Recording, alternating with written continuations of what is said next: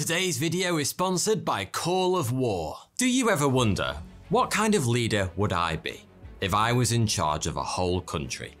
Well, wonder no more, because with the free online PvP strategy game, Call of War, you get to choose a real country to lead during World War II. It requires you to use a variety of different units, such as tanks and planes, as well as other secret weapons, in order to build your army. You can play with the same account on both PC and mobile. It's such great fun, and the thing I love most about the game is the long-term strategy element. I'm giving my viewers a special gift. If you click on the link below, you'll get 13,000 gold and 1 month of premium subscription for free. And you can even join my custom game by entering my custom game ID and password after you sign up using my special link in the description. I'll reveal my custom game details at the end of the video, so be sure to stick around.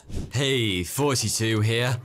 On the 17th of August 1987, a frail 93-year-old man unplugged a lamp from the table in his summer house, then lifted the extension cord with his trembling, arthritic fingers and began patiently winding it around the latch of a nearby window. When he was satisfied the cord was secure, he made a loop at the other end, placed that loop around his neck, and allowed himself to slide slowly to the floor, pulling the makeshift noose tight around his neck and cutting off the air supply to his lungs. Within minutes, he was dead. If you're wondering why this ancient man had decided to take such drastic action, I can confirm it wasn't an act of erotic asphyxiation gone wrong, and neither was it an accident, although some people believe it may have been a murder made to look like a suicide. But before we get into all of that, perhaps it would be helpful if I told you exactly who this particular OAP was. Because what I've just described were the final earthly actions of a man named Rudolf Hess. Husband, father, keen gardener, avid hiker. Oh, and one-time second-in-command to a guy called Adolf Hitler. Hess was so notorious that at the time of his suicide, he was the sole inmate in a 600-cell fortress prison presided over by a cadre of guards from the UK, France, the United States, and the Soviet Union. Representatives from these countries would take it in turn to guard Hess, rotating personnel from one month to the next. For an idea of how much effort and expense went into guarding this one man, just picture the prison that houses Tai Lung in the first Kung Fu Panda film, and you're pretty much there. Almost as soon as Hess was found dead, the entire prison that held him was razed to the ground so as not to become a shrine to neo-Nazis. But before it was unceremoniously demolished, the prison was known as Spandau, and it was located in western Berlin. At the end of World War II, a series of court proceedings known as the Nuremberg trials took place to determine the fate of high-ranking Nazis. Many were sentenced to death by hanging, a handful were acquitted, but 7 of them, including Rudolf Hess, ended up serving prison sentences of varying lengths in Spandau. By the way, if the name Spandau is ringing a bell, you might be thinking of the British new wave pop group Spandau Ballet. And oddly enough, the band did indeed get its name from the prison that housed Rudolf Hess and other prominent Nazis. Specifically, the name refers to the involuntary jig danced by Spandau inmates in their death throes during execution by hanging. Lovely name for a band, that. Anyway, whilst Hess was the last of the Spandau 7 to leave the prison, and the only one that did so in a body bag, he was also the first of them to be captured. You see, unlike his fellow inmates who were rounded up at the end of the war, Hess had already been in prison in Britain for some 4 years at that point. And the story of how he ended up there is quite possibly the strangest ever to come out of the Second World War. It starts with a friendship bordering on obsession with one of the most evil men in history. includes a secret solo flight to Scotland across war-torn Europe, and ends in one of the longest prison sentences ever served by a human being. Allow me to explain. Despite being a fierce patriot and nationalist, Rudolf Hess was actually born in Egypt and wouldn't make Germany his permanent home until the age of 14 when he went to boarding school there. He was 20 by the time the First World War broke out, and having signed up pretty much straight away, he served Germany with distinction, fighting in the First Battle of Ypres and the Battle of Verdun, during which time he earned both a bullet through his lung and an Iron Cross Second Class. The war ended when Hess was 24, and much like every other soldier, he went home and tried to build a life for himself. But one evening in July of 1920, this unfamiliar new existence took a decisive turn, because that night, Rudolf Hess heard Adolf Hitler speak in front of a crowd for the very first time. Hess had harbored racist views his entire life. Whilst growing up in Egypt, he'd shown contempt for everyone who wasn't white, and he believed Germany had lost the First World War thanks to a widespread conspiracy of Jews and Bolsheviks. So it was no surprise that he was drawn to Hitler like a big racist moth to a bright, bigoted flame. Hess signed up to the Nazi Party that very same night. From that point on, he was rarely found far from the future Führer's side. He acted as Hitler's muscle at rallies, where clashes of ideology frequently escalated into exchanges of punches, and helped out with fundraising for the party, along with pretty much anything else that needed doing. When Hitler attempted to seize control, first of Munich and then the German national government, during what is now known as the Beer Hall Putsch in 1923, Hess was once again by his side. The coup failed, and both Hitler and Hess were sent to prison for 5 years. But even behind bars, Hess managed to keep himself useful to the man he saw as the future of his nation, scribing and editing for Hitler as he dictated what would become the foundation of the Nazi Party manifesto, Mein Kampf. To say Hess was at the centre of the Nazi Party during these formative years would be akin to claiming heroin is a tad Moorish. It's true, it's just one hell of an understatement. Hess was a fanatical follower of Hitler's ideology, and unlike plenty of other Nazis, he wasn't in it for the glory or the power, but just because he believed. And through his belief and his devotion to Hitler, he became one of the most important figures in the Führer's rise. The silent Bob to Hitler's J, the Bert to his Ernie, Wait, is it just me? Or is Rudolf Hess actually the spitting image of Bert? Well, that's something I'm never going to be able to unsee. Anyway, despite literally trying to overthrow the government of their own country, Hitler and Hess were released from prison after serving less than a year behind bars. And around 10 years after that, Hitler achieved his ultimate goal of becoming the leader of the German Reich, this time through the slightly more mainstream method of actually getting people to vote for him. Within the year, his power in Germany was absolute. But despite having hit the big time, Hitler remembered his old friend Hess, repaying his enduring loyalty by honouring him with the title of Deputy Führer, and eventually going as far as to make Hess second in line to the leadership of the entire Nazi Party behind Hermann Göring, the supreme commander of the Luftwaffe. As for Hess, he couldn't have been happier. The man he viewed as something close to Germany's messiah was in power. The country he loved was back on the road to greatness after the shame of its defeat in the Great War, and Hess himself was right in the thick of it as one of Hitler's most trusted confidants. But as war descended across Europe in 1939, things began to change. Despite his military record, Hess's main duties weren't directly related to the war effort. And as Hitler became more and more distracted with blitzkrieg tactics and complex foreign policy, for the first time since 1920, Hess found himself on the outside of Hitler's inner circle, looking in. As the war progressed, he began to grow more and more worried. It wasn't so much that things were going badly, quite the opposite in fact. By the middle of 1940, Germany controlled much of Europe. Poland, Norway, Denmark, Belgium, Luxembourg, the Netherlands, half of France. But these early successes had gone to Hitler's head. The Germans and their allies were starting to get cocky. This growing sense of invincibility in the Nazi camp was one of the driving forces behind Operation Barbarossa, Hitler's plan to invade the Soviet Union.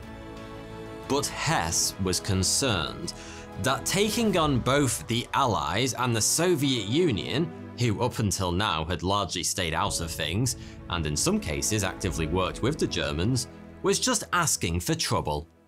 Hess felt that trying to fight against the British and the Soviets simultaneously would stretch German resources too thin. And so, whilst Hitler and his cronies were putting the finishing touches to their plans for Operation Barbarossa, Hess was finalizing a plan all of his own. One that no one, not even the Führer, ever saw coming. Hess's scheme was simple. He reasoned that if fighting on two fronts had the potential to be a military disaster, all he had to do was remove one of Germany's enemies from the equation. And so, Rudolf Hess was going to take the British out of World War II. On his own. But if you're picturing Bert from Sesame Street dressed in full Rambo regalia, storming the Houses of Parliament in search of Winston Churchill, you're a little wide of the mark. Hess didn't plan to defeat the British in battle. He was going to neutralize them at the negotiating table by suing for peace. And how exactly he attempted to do that is without a doubt one of the single weirdest things to have happened in the whole of the Second World War. Hess, an accomplished pilot, secretly had a Messerschmitt modified with long-range fuel tanks and several other updates to equip it for long-distance flying. He trained tirelessly in the aircraft for many months, focusing on his navigation skills and efficient flying techniques. And then, one night in the spring of 1941, as war raged across Europe and the German Luftwaffe prepared for a huge bombing raid on London, the Deputy Führer, second in line to the command of the entire Nazi Party, took off from an airfield in the south of Germany, all on his own, and set a course for Scotland. Now then, this is probably the part of the story where I should point out that Hess may have been a little bit mad. Rumour has it this whole wild scheme came to him in a dream, and he chose the date of his departure based on the advice of his astrologer, who had a good feeling about the alignment of a couple of planets and stuff. Apparently feeling he no longer had the Führer's trust, Hess planned this crazed mission entirely alone and without informing Nazi leadership, hoping to hand Hitler the keys to peace with Britain before anyone even realized he was missing. Still, mad or otherwise, Hess knew how to handle an aeroplane. He flew solo over largely unfamiliar terrain in foggy weather, and with only charts and maps for guidance, all whilst avoiding British air defences and more than one RAF squadron sent to intercept him. He flew much of the latter part of the journey at an altitude of just 15 metres in order to better avoid British fighter pilots. Hess's destination was Dungavel House, home of the Duke of Hamilton, whom Hess understood was keen on peace with Germany and had the power to help broker it. Hess never quite made it though. His masterclass in navigation and evasive flying didn't quite get him to his destination, because he ran out of fuel just 12 miles away, forcing him to bail out of his Messerschmitt and parachute to safety. A local man found him not too long after, still struggling to extricate himself from his chute in a field just outside the village of Waterfoot, south of Glasgow. Hess, assuming the false name Alfred Horn, asked to be taken straight to see the Duke of Hamilton. But this was Britain, so instead of doing as Hess asked, instinct kicked in, and the man who'd found him followed the single most important rule in the Great British Manual of Etiquette. He took Hess home to his cottage and made him a nice cup of tea. Hess was eventually allowed to meet with Hamilton, but after revealing his true identity and explaining his mission, he soon encountered a problem common to many foreigners visiting Scotland. Hess spoke fluent English and had no difficulty getting his point across.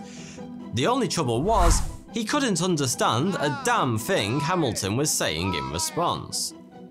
A translator was sent for to turn Hamilton's English into more English, but it soon became clear Hess's problems didn't end with Hamilton's incomprehensible Scottish accent. The Duke had neither the power nor the inclination to make peace with Germany. So, less than 24 hours in, Hess's grand mission was a failure. Even worse, because he'd made it clear he wasn't acting under the orders of Hitler and was therefore not in Scotland as part of an official envoy. Instead of being sent back to Germany as a diplomat, Hess was thrown in jail. Not that anyone really knew what to do with him once they put him there. Hamilton himself rang Winston Churchill to explain this strange turn of events, but the Prime Minister found the idea of Hitler's right-hand man parachuting into a small village in Scotland, all on his lonesome, to negotiate peace so ridiculous, he assumed Hamilton was playing an ill-conceived joke on him and hung up. Back in Germany, Hitler wasn't finding the situation particularly funny either. When word got back to him about his deputy's impromptu Highland holiday, Hitler is said to have let out an animalistic roar that shook the walls of his mountain home before decreeing that if Hess ever returned to Germany, he would be shot on sight. Not that Hess needed to worry about that. He would never be allowed to return home, at least not as a free man. After his capture in 1941, he would spend the rest of his long life as a prisoner. During the war, he was held in various different facilities across the UK, including a brief spell in the Tower of London, becoming the last state prisoner ever to be held there. And the last prisoner full stop, aside from notorious London gangsters, the Kray twins, who spent a few days there in 1952. Hess's 46 years as a prisoner represents one of the longest sentences ever served in history. The 32nd longest outside of the US, according to Wikipedia, and the last 20 years of his term were spent in complete solitary confinement. Not as a punishment for bad behaviour, but because, as I've already mentioned, he was the only inmate left in the entire prison at the time. From almost the moment he was captured, Hess showed signs of the extreme paranoia and superstition that have led many people over the years to question his sanity. He was obsessed with the idea his captors were trying to poison him, often refusing meals or insisting on swapping plates with his guards before eating. He also believed in all sorts of extreme conspiracy theories, including that both Churchill and Hitler were under the control of psychic Jews. In just a couple of weeks, on the 10th of May, it will be 80 years to the day since Rudolf Hess's flight. Yet, still today, this strange story of one man's attempt to alter the course of the war remains so bizarre, many people believe there must be more to it than meets the eye. One popular theory suggests Hitler knew all about the apparently solo mission, but that it was agreed up front if Hess was ever captured, he would be disavowed and branded a madman so as not to damage morale back in Germany. In 2011, German newspaper Der Spiegel reported on the recovery of a statement written in a Soviet concentration camp by Hess's personal aide, which did appear to suggest the Führer had been fully aware of Hess's mission. Though there's no guarantee the report wasn't coerced, especially considering where it was written. Another theory suggests Hess was actively lured into making the trip by the British Secret Service, who posed as the Duke of Hamilton in a series of letters in an attempt to trick Hess into coming to Britain. Again, shreds of evidence seem to back this story up, but none are in any way conclusive. For a long time, one of the more persistent conspiracies surrounding the case was that Hess never actually made the journey at all, and that an imposter had flown in his place. This theory was put forward by British Army surgeon Hugh Thomas, who, on giving Hess a medical exam, found no trace of the bullet wound Hess had suffered in World War I. According to Thomas, the single inmate serving out his years in Spandau prison was not, and never had been, Rudolf Hess.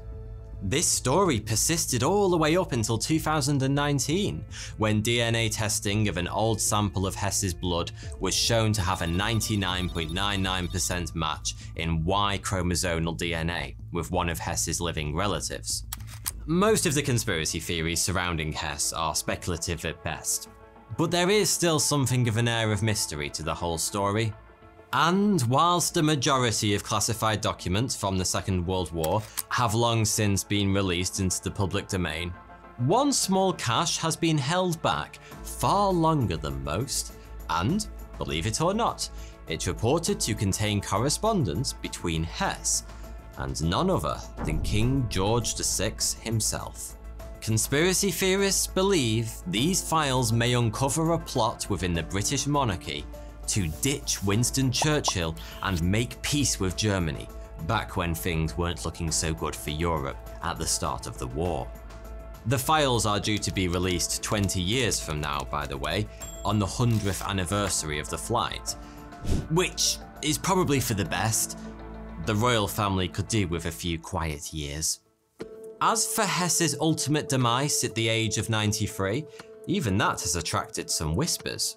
Is it really possible that a very old, very frail man could have hanged himself? And why would he have even wanted to after so long behind bars? It's true that he tried, and failed, to take his own life many times over the years, but some people still believe he was eventually bumped off by the British, who were worried about what secrets he might spill if released. It's a big claim, but there were a few odd inconsistencies relating to his death. Most notably the fact the apparent suicide note found beside the body had actually been written after Hess feared dying when admitted to hospital with a perforated ulcer in 1969.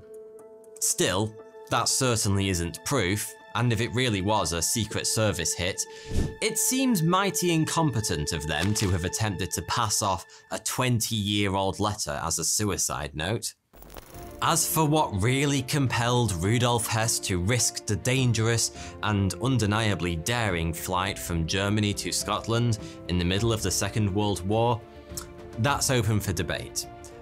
Was he simply someone standing on the very edge of sanity, making a wild play to regain the favour of the man he worshipped?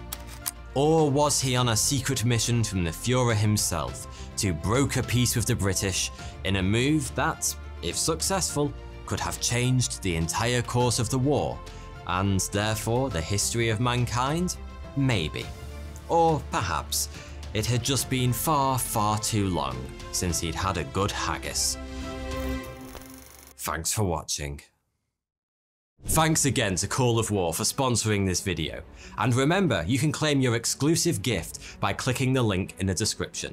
This offer is only available for 30 days, so choose your country and fight your way to victory.